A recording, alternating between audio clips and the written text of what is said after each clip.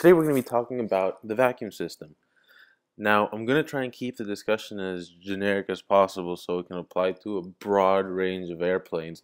But the picture you have in front of you on your screen is from a 150 POH. Now, if I'm not mistaken, it's almost identical to a 172. Again, I'm going to try and keep the following discussion as generic as possible just so you have a basic idea of what the different components do within a vacuum system. Always though, always refer to your own POH for your own particular airplane you're going to be flying. Okay, so first let's take the system apart and look at it piece by piece. Now, when you're looking at any system of a good design, there are typically four things you look for. What's doing the work? What's the work being done on? What protects the system? And how do I monitor the health of the system? So in this case, what's doing the work is a pump, an engine-driven vacuum pump. Now in my POH, it doesn't say how it's connected to the engine. More likely than not, it's somehow connected to the crankshaft. Regardless, it's an engine-driven pump. Now we ask ourselves, well, what's in place to protect our system in case anything should happen to it?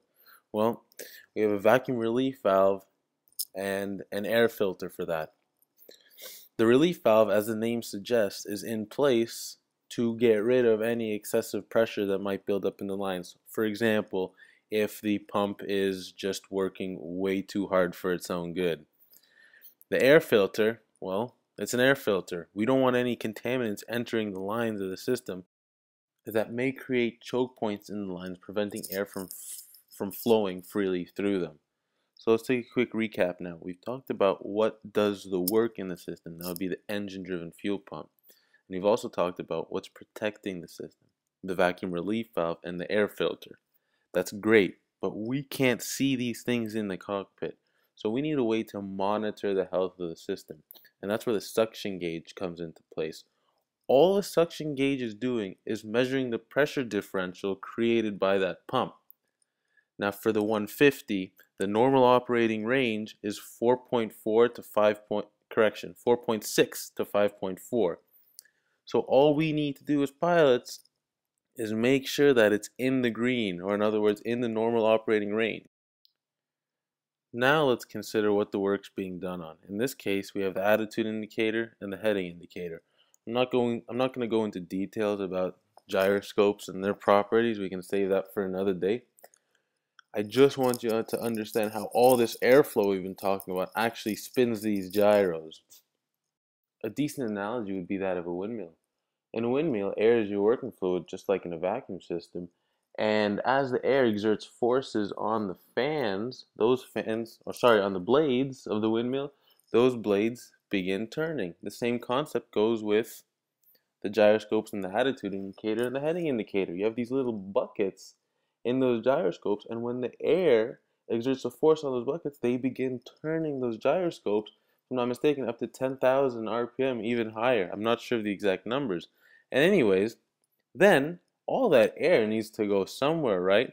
So then it's just vented overboard through the overboard vent line.